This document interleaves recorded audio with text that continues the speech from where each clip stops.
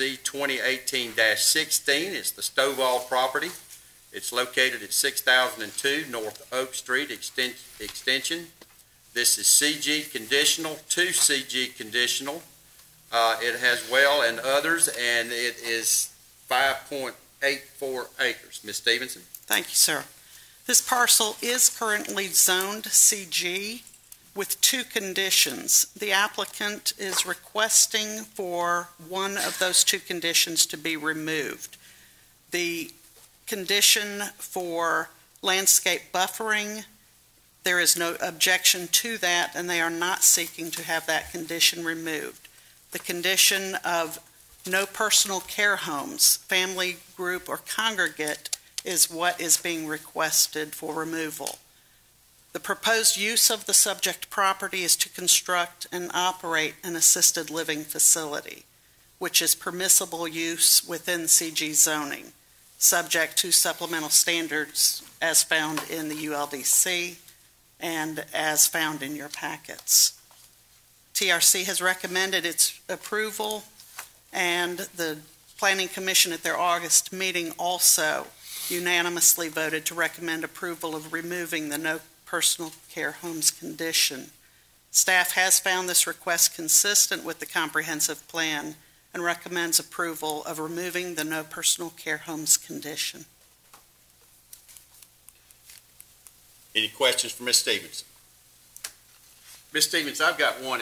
Looking at the conceptual drawing on that, it looks like they will be demolishing that existing structure that is there and constructing a new facility. That is correct. Okay.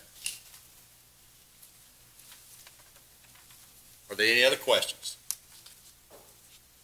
Okay, hearing none, we'll open up the public hearing portion of the meeting. Is there anyone in the audience that would like to speak in opposition to this request? Anyone that would like to speak in opposition? Hearing none, is there anyone that would like to speak in favor of this request? Please come forward and state your name and address for the record, please. Good evening, Board. My name is Matthew Inman with EMC Engineering, 515 St. Augustine Road. Staff did a great job of laying out the details of the case. It was mentioned earlier in the staff. Is it okay to talk? Sure. What was it? Sure. Okay. It was mentioned in the Planning Commission meeting earlier today. I'm sorry, the Planning Board of Appeals meeting earlier today, that when this was previously rezoned, there was a prospective rezoning, and there was not a clear use of a clear dedication of what the use was going to be for, and there was discussion it was going to be for a boys' home or some detention type facility. It's definitely not for an assisted living facility. Rimrock will be the developer of this property. They've done a number of these properties all around, and their intent is to build these facilities close to where people live. If you're going to have an assisted living facility, you're going to have to put a loved one in an assisted living facility. They want to build it close to where you live, close by where people live and work on the way home. If you ever did put somebody in one of those facilities, they'd like for it to be as convenient as possible.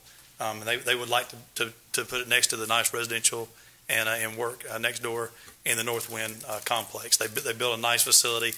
We'll make it fit in the character of the area, similar to what you see in the Northwind's facility, adjacent to it and kind of around the area. And other than that, that's really all we had to say about it. And the staff did a great job of kind of answering anything else. I'll answer any other questions that may come up. Okay. Any questions for Mr. Inman? No, Matt. You may just want to share the results of the ZBOA meeting today, though. Yeah, there was a variance request. In our ordinance, we have 100-foot side and rear setbacks. We can meet the rear setback, but the property, as you showed earlier, is very narrow compared to, it's very long but fairly narrow. And if you take 100 foot off each side for setbacks, there's really just not much left in the middle of the property. It's only a couple acres left in the middle. And to build the type of facility they need, they can't build with that 100-foot setback. So we request a 50-foot setback variance to either side, which is still quite a bit more. Langdale Place has maybe a 20-foot buffer in the back of it, and it's right next to single-family residential. And the other assisted living facilities have much less setback requirements. 25 feet is kind of a normal for this type of facility in other areas, but for some reason, when we did the new ordinance, we had a 100-foot setback, but that was reduced to 50-foot by the Zoning Board of Appeals this afternoon. Okay. Any other questions? Any comments? Thank you, Mr. Inman. Thank you. Is there anyone else that would like to speak in favor of this request? Hearing none, we'll close the public participation portion of the meeting and turn it back over to the commissioners for your consideration. Mr. Chairman, I had a quick question, Okay. perhaps for staff, in regards to detention centers or the boy homes or what have you. Is this the correct language in a sense, or what would be the proper language to, should we put any language in there that would prevent detention centers or anything that might be of concern in that area? Well, I think at this point, just removing the restriction that was put on it earlier is what the actual request is. I really wouldn't see a need in modifying that actual request when we actually have a plan here that is going to be an assisted living facility. My thought. Okay, I just wanted to be clear on it, because I know the concern earlier was about a boys' home or something like that, or detention center. That's out. Any other questions? Okay. Commissioners, I'll entertain a motion.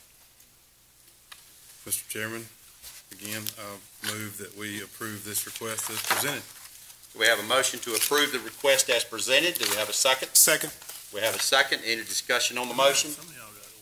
Hearing none, I'll call the vote. All in favor signify by aye. Aye. Any opposed, like sign.